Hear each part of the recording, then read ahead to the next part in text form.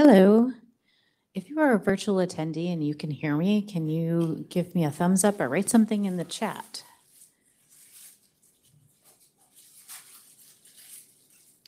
All right, I got a thumbs up from Charlotte. Thank you, Charlotte.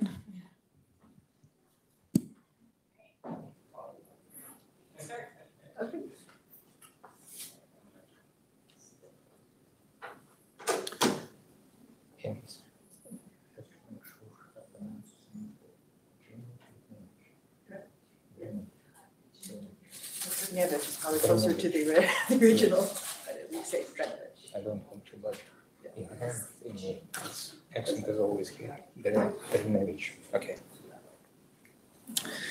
All right. Good afternoon. Let's go ahead and get started. It's the last session, and let me introduce you Jenny Drnevich. She is senior bioinformatics scientist at University of Chicago. No. Oh, I'm sorry. University of Illinois. Urbana-Champaign, yes. All right, and she has been a member of Bioconductor teaching committee for maybe 2 years. And Jenny, please take it away. Thank you, Mikhail.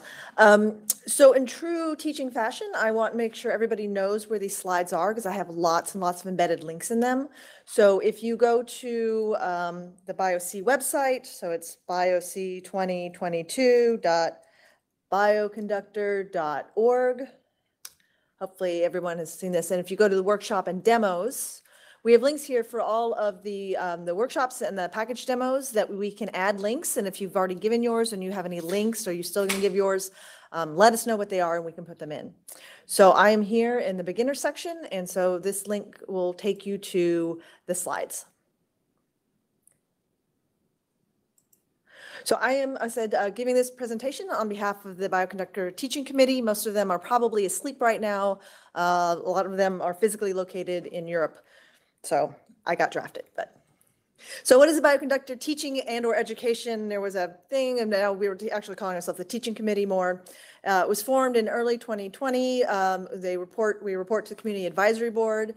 It's currently chaired by Laurent Gatto and Charlotte Soneson, but it is open to any interested member of the bioconductor community. Don't have to be a developer, don't necessarily even have to be currently a teacher or a trainer, but someone who may be interested in education. We have monthly virtual meetings. Also, we have the education and training Slack channel on the Bioconductor Slack. The original aims of the committee were to provide networking opportunities and to coordinate training activities. We also wanted to establish the connection with the Carpentries, which I'll talk about in the next slide, and with them assemble bioconductor-focused training material that are consistent with the Carpentries guiding principles. We also want to coordinate delivery of training material at bioconductor-related events, and this talk here at BioC 2022, and then I'll show you in a minute, they're planning on doing a workshop ahead of the Euro-BioC later in September.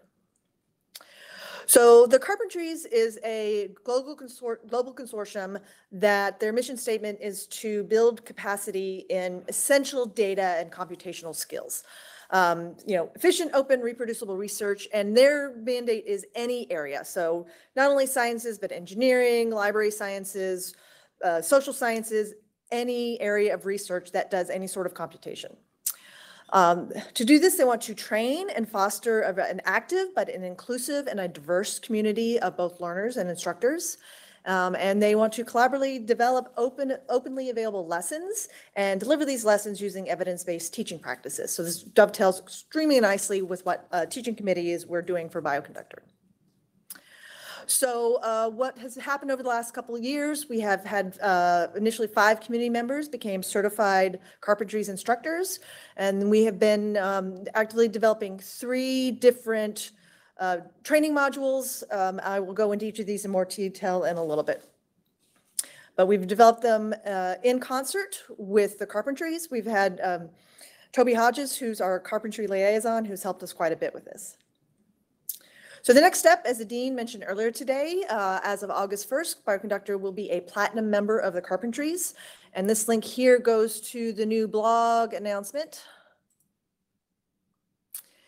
Again, this is supported by the Chan Zuckerberg Initiative. Among other things, What this gives us is we can have spots for 15 instructors to go through their instructor training per year.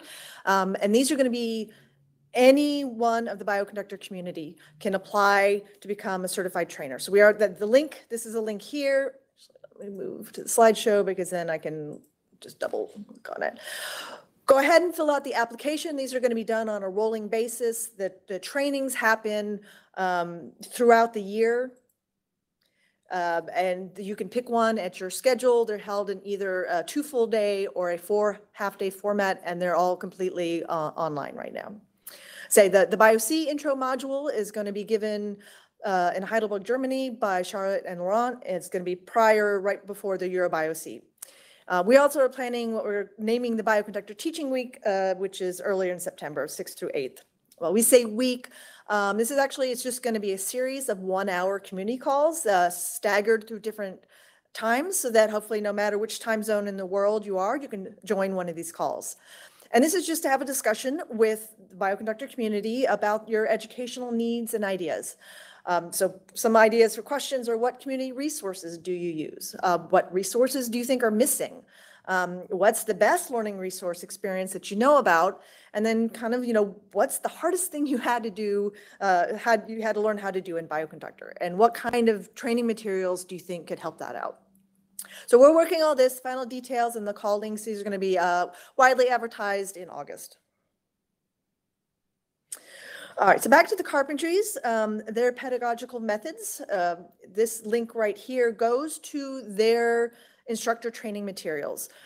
These are excellent if you do any teaching or training at all in any area, not even just bioinformatics. This will help you become a better teacher. I really think they have just done an amazing job looking at this. So the number one thing that they espouse is that you have to be extremely welcoming, particularly to novices that have this sort of fear of getting in and not knowing what to do. You need to be proactively inclusive to the community, asking ahead of time if people need accessibility, aids or needs or anything like that. They also rely heavily on evidence-based teaching practices. And so their workshops are less theory-based and more applied approaches, trying to solve a specific problem. Your learners are practicing what they are learning in real time.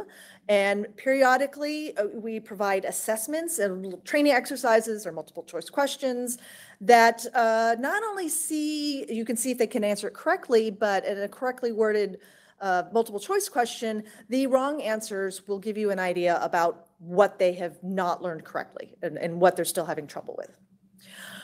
They also espouse the idea that you start with a kind of a small, simple, no more than 6 points mental model of a particular point.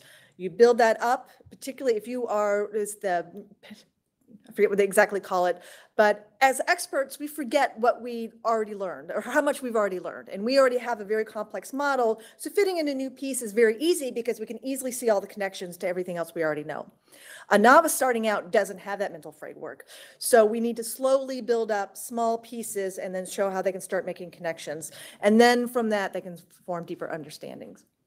The other thing which I really like and have started employing in all my teaching is the feedback from learners in real time, aka sticky notes, where if it's in person, you give everybody a red sticky note and a green sticky note. And if they're having trouble, they put up the red sticky note and one of the helpers comes to help them. Or if they're on an assessment and they're working on their own, when they are done, they put up their green sticky notes. So that way you can tell if people are done or not.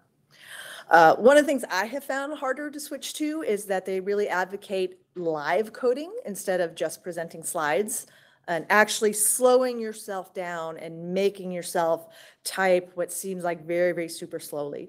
Part of this is that in teaching, we tend to go super fast, too fast. And that's actually detrimental because they are actually learning less when you cover more than if you just slowed down and tried not to get through as much, and then they would actually learn what you did go through. And again, you need to co-teach with many helpers, so you can have one person up being the main instructor and then other people helping out. So the current lessons we have in the Carpentries incubator is the BioC introduction. So this is a general introduction to R. It assumes that they have no knowledge of R ahead of time. The Carpentries has many different flavors of these introductions to R, and we're coming on ours with a focus on omics data. So that's kind of the domain area that we're coming in. At the end of it, we introduce experiment data containers, and we end up with a summarized experiment.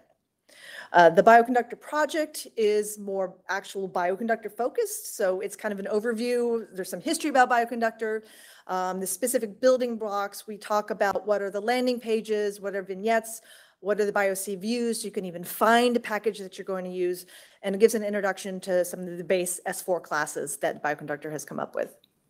And then the last one, still work in progress, is the BioC RNA-seq. That's the analysis of RNA-seq data using various bioconductor packages.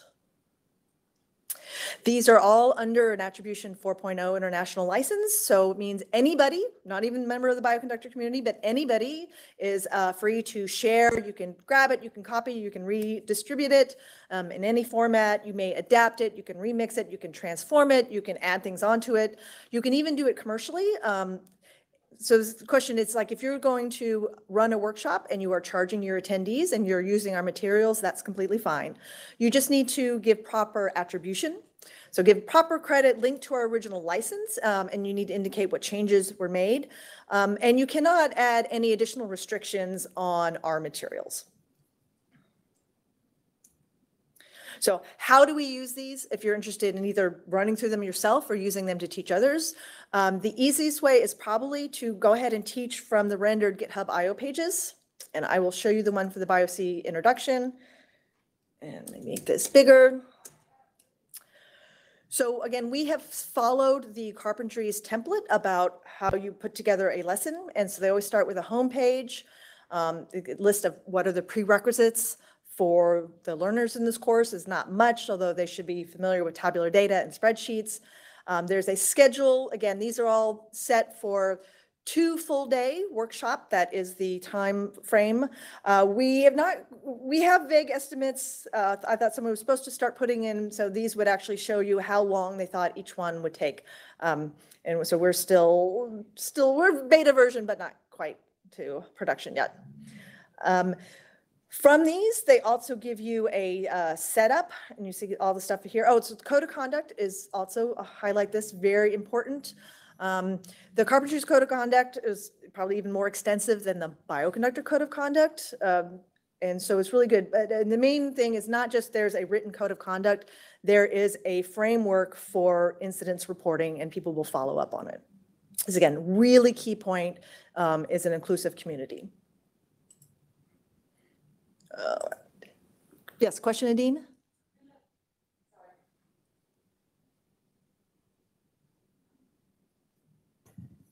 So the Bioconductor Code of Conduct also has like a whole instance reporting thing as well.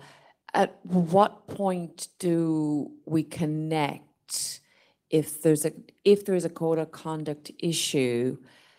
Could something happen in the Carpentries that would never be reported to the Bioconductor Code of Conduct, and would that ever be important, or is that something we need to consider at all at any point, or is that completely outside the bounds of this a little bit outside the bounds. I didn't mean to imply that Bioconductor didn't have a reporting, because I know that they just revised the Code of Conduct, and that was a big part of it, that how you report violations.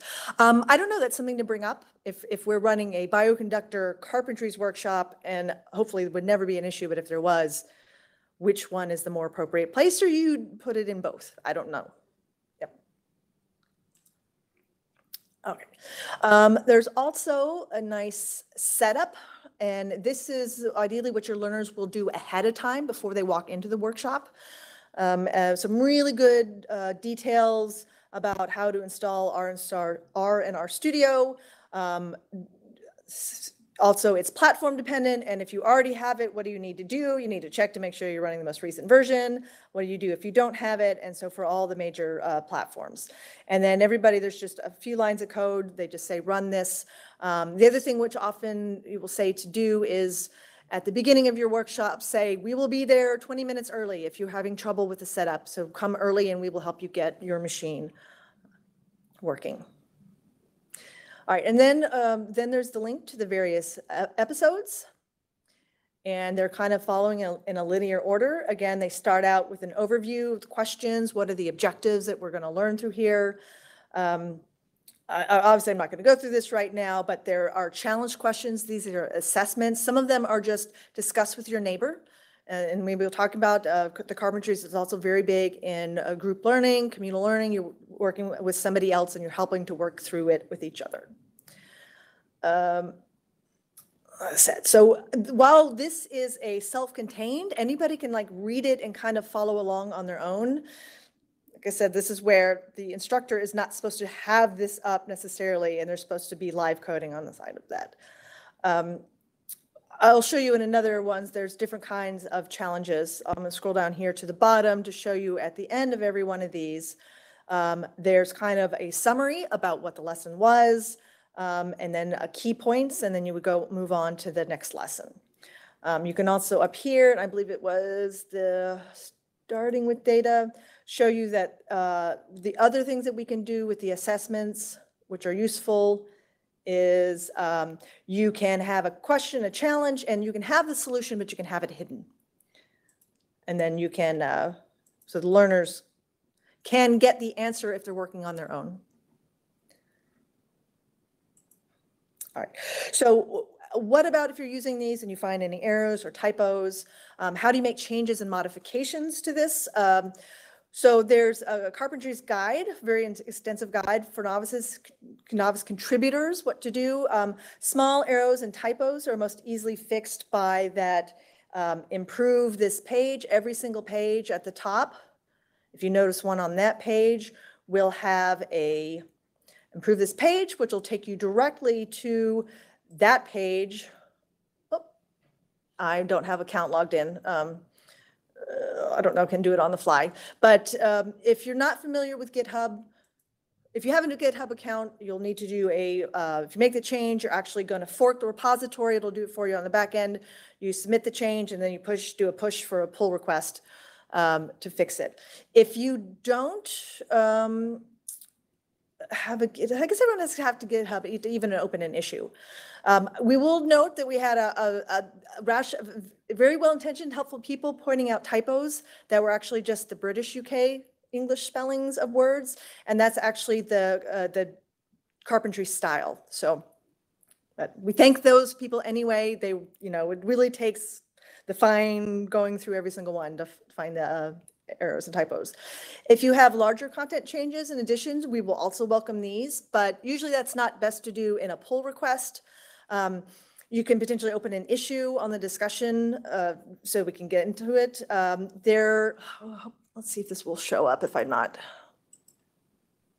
Okay. So this is the issue section, and you don't have to have a GitHub to see this, that we have populated many of these with help wanted. These are things that we know we need help with to improve the lessons. And so if you're looking for a way to contribute, you can, in any of the lessons, look at what these are and potentially start working on those. Again, if you really have other ones that you want to do, you can start. I'd love for you to attend the teaching committee and discuss it with us in there. Ideally, what we'll go to next is what if you want to set up your own customized page. The Carpentries has a wonderful template instructions for, I now want to set up for this workshop that I'm going to have on September 15th and 16th, and I'm going to call it this, and here's my information about where we're meeting. They have the nice template for that, and from there you can link to not only the general carpentry lessons, but I think also our incubator lessons. Now, if you want to personalize any of our bioconductor workshops, we do not have this template system set up yet. You can fork your own, but I think the forking in GitHub is more intended to then push the changes back, not just I'm forking it and then I'm just going to keep going down my own path. Ideally, we'll add a template option that you can do this. And at the end of this, if you have your own template, what's nice is that you can get your own rendered GitHub IO page. That's an HTML page you can use. At the end, you may take any materials at all, however, and use them like them. If you need the data set that we're using, if you like our examples, any of the figures that we use, any of the challenges, it's super hard to come up with these challenges. Just make sure that you give attribution. And the Carpentries here, they have a workshop for how to set up not only either an in-person or an online workshop. It's extremely detailed and it's wonderful. If you've never organized a workshop, I would strongly point you to look at this and consider many things that you do. If you are a certified instructor, you can fill out a form and get the Carpentries to list it on their site that you're running a Carpentries-style workshop. Okay, so quick wrap up. We have some questions. Please apply to become a Bioconductor Community Certified Carpentries instructor. You could hopefully will be able to find training that works on your schedule, and of course, it is no cost to you. We haven't quite completely ironed it out, but I do think that from this is the interpretation that you're going to turn around and help run workshops to train other people in Bioconductor and R. We think about attending one of the community calls that we're having upcoming during the teaching week, or join the teaching committee. And we are happy to take anybody from seasoned teachers to a brand new person. I have to teach my first as a graduate student, I have to teach my first workshop or lab or something, and I've never done this before and I want to learn more. So we're happy to have all levels on the teaching committee. Right now we're meeting the second Monday of every month, 2 to 3 p.m. Central European time. Contact us. So this link will go to the Google group or get in touch with us on the Education and Training Slack channel. That's all I had. So thank you very much. And I'll take any questions you have. Yeah, I had a quick question. So you mentioned that there were 15 slots Yes. For training. Is that just for the Germany training, or what is that? Like, what's the No, 15 no, limit? the 15 slots is per year. We can send up to 15 people and have them, they're allowed to go take any of the Carpentries instructor training. The workshop that's being held before Eurobio-C, I think they're pretty much full. They have about 25 people signed up for that. But the 15 per year is to get, so over at least the 2 years that we have it, we can get up to 30 more people trained to become Carpentries instructors. Yeah, all of them are virtual and they're spread out throughout the year and in different time zones as well. So it just strikes me that a lot of the workshops and demos that people do at the Bioconductor conference are kind of workshops, but are not following the style. I guess is there a vision that at some point we'll be using, like, for example, these templates? And so if somebody's submitting a workshop or like a package demo or whatever to the Bioconductor conference, it would be in the Carpentries form? Or I was noticing that as myself too, where, we're like, oh, okay, well, this is time. We're going to just skip this place where we have you to stop and take 5 minutes and work on your own. I think what it is, it's the scale that these workshop demos or even the long workshops are an hour and a half. The module that we're doing for the Carpentries, that's set for 14 hours of instructor training. So two full days minus. So again, it's what can you cover in the scale of the time. I do think that we can have everybody improve the way that they give their workshops, but I don't think we can quite go all the way to the Carpentries just because of the scale of the time that we do here. Question up here? I just wanted to ask a little bit about how the Carpentries is adapting to virtual learning and how we can have that level of engagement. For example, you gave the example with the Post-it notes. We can't, well, I mean, yes, we can do some hands up and raise hands, but do you have any feedback on just how to best, implement a virtual and maybe even hybrid class that we've learned over the pandemic? Yeah, hybrid. I've taught a hybrid workshop. We've seen what hybrid is here. It's got its pros, it's got its cons. I don't think it's ever going to go away because of the ease of remoteness. But their workshop coordination, they have a whole section. As soon as COVID hit, they had recommendations out by, I want to say, April, about how to switch over to online, how to do this, they are really engaged in all of this. So the whole section on online workshops and how best to do them. And so they have a lot of materials out there as well.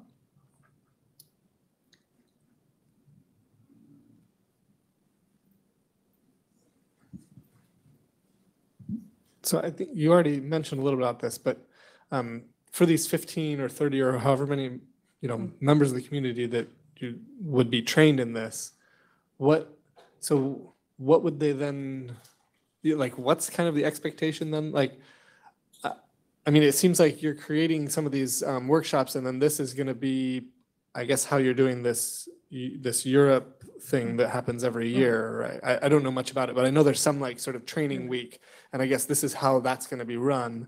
But are you intending for there to be now more sort of training events? Or are you just sort of saying, we want you to then go out and start just hosting your own stuff to basically, we want you to use these, right? Yeah, let's have a dean follow this, because she was the one who wrote up the. So myself and the CAB wrote the grant that's kind of funding the concept behind this. So we're also hiring, or in the process of hiring, a community manager, and it will be that person's job to coordinate all of this. So there'll be 15 instructors trained. We hope that those instructors will be able to provide training, not just in English, but in other languages, in a geographically diverse community, and support more bioconductors, not just within the US and Europe, but globally. So that's, the idea that these courses are virtual is very attractive to us. And yeah, we hope to be able to set up these courses. We hope that we'll have 15 instructors. They'll give 15 introduction to RNA-seq workshops throughout the world. Yeah. I think that's the plan, isn't it? Yeah, I think in general with the Carpentries instructor training, there are some items that you have to do upon checkout. You've got to contribute to a GitHub lesson in one way or the other, and you have to do a demo teaching.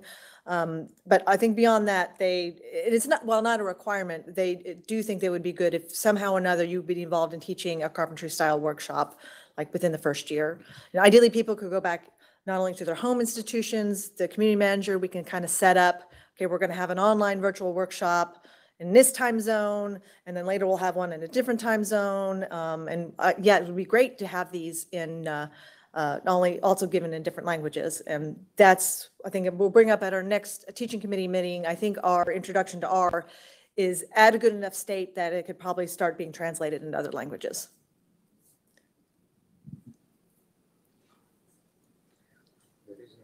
Oh, there's an online question? Okay. Who can be considered a member of bioconductor community? Yeah. Okay, so the question is, who is considered a member of the bioconductor community? Anybody that works with bioconductor packages? Do you actually need to have created and maintained a package? No, you do not need to be a developer. I've used bioconductors since almost the beginning of Bioconductor. About 2002 is when I first got my hands in it. I have never developed my own package. I'm a power user. I teach a lot. I do a lot of data analysis. I could not do my job without Bioconductor. So no, you do not have to be a developer or maintainer to be considered for one of the teaching positions. And also, I would say you don't necessarily have to have much extensive teaching experience either. If you are willing and you're motivated and you want to get in teaching, like I said, their instructor training almost could work better on a novice instructor. So you don't have to unlearn all the bad habits that you learned when you were just learning how to teach on your own. So anybody, it's open to anybody.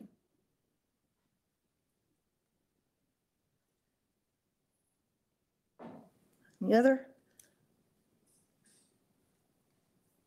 Okay. Thank you all very much. No.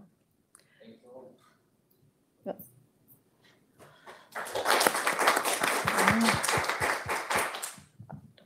So that concludes day one, and we will see you all tomorrow morning. Oh, day two, sorry. I think we talked about it, but I did say I would make not that there's lots of us here. We don't have this building anymore tomorrow. And so everything starting at the morning will begin at Soundgarden up on the 11th floor. Yeah, so we will put out also an announcement to everybody, but